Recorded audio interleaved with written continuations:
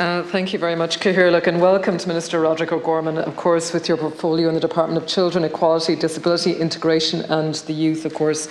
I very much second the Fine Gael motion here on better planning for local childcare, and I want to thank Senator Emer Curry for her work on this motion, her continuous efforts to support families, her determination to find solutions, and of course this is an innovative approach.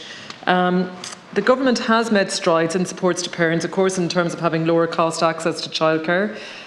We've seen the government investment, as Senator Curry has referenced there, in childcare building blocks, and also for the fund over 25 million in autumn that's planned for extensions and the purchase of buildings, which again I think will be extremely popular.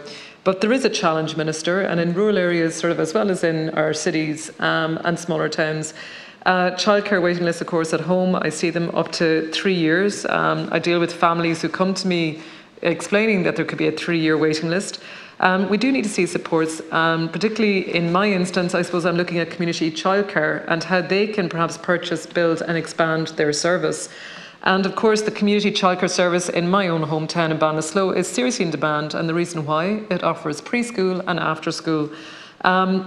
But as well as Senator Curry says in this motion, as we've noted in this motion, it is about how the government has improved access, affordability and quality of provision. However, it is about the capacity that we're speaking about here. We see the population, of course, 5.2 million. We see an expanding population because Ireland, is growing, and we see families that are struggling because they can't now get to work. In my own hometown, we have over 130 new homes. That's 130 new families, but unfortunately not an increase in facilities.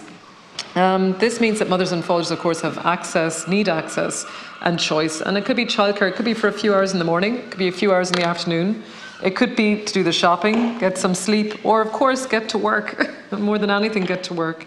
But let's face it, more than likely it impacts on women, more so than perhaps the mums, more so than the dads. But it's again another obstacle for parents if they don't have a choice to return to work. And again, that's income coming into the household and career choice. To highlight some parts of the motion here again that we've noted is empty childcare units and applications for change of use, childcare facilities that are a component of planning permission that haven't been built. And again, I know, Minister, with the new childcare agency, the planned new childcare agency, this could be an opportunity. What we're seeing here is that this option that's been proposed here could be that the agency is working with local authorities, perhaps again linking in with the developers, that this is part of the planning conditions. But again, looking at this option to lease it to private and public providers, and of course, including the community childcare group, this option, Minister, could help accelerate immediate capacity. It's a way for us to look at how do we get immediate capacity out there, which I think is the goal, is all of our goal here. I think we're very much, joined at the hip on that one. So, as we've noted, we had Minister Darragh O'Brien in here just a little bit earlier, and he spoke, of course, about the new county development plans, 10 years, which will be linked to the census, maybe linked as well to things like, the regional growth centres that are identified for across towns, across the whole country. In my own constituency, we have one, Athlone, and we have 2 key towns. That needs to be part of it, but that is in time to come. But we are looking at what can we do right now for immediate capacity. I very much support the call for an audit to be conducted of empty childcare units, both nationally and, as has been stated here, the consideration can be given to powers the Department of Children, Equality, Disability, Integration and Youth to compel developers to make empty units available for childcare purposes.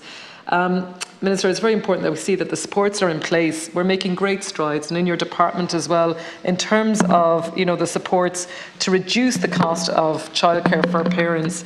I suppose this is the next step in that challenge. Our ambition has been raised, our expectations are higher, but it is thanks to the fact that more people, more parents, more families are availing of this.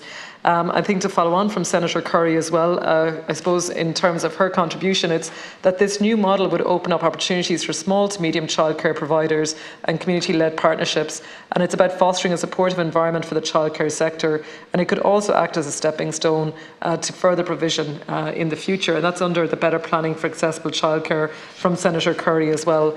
Minister, I know that this has been an extremely busy and active area. I know that with the new childcare agency, that this will give you so much more support in terms of operations, a team, you know, very much dedicated and probably taking parts that sit within other agencies and departments and coalescing them together to drive real change.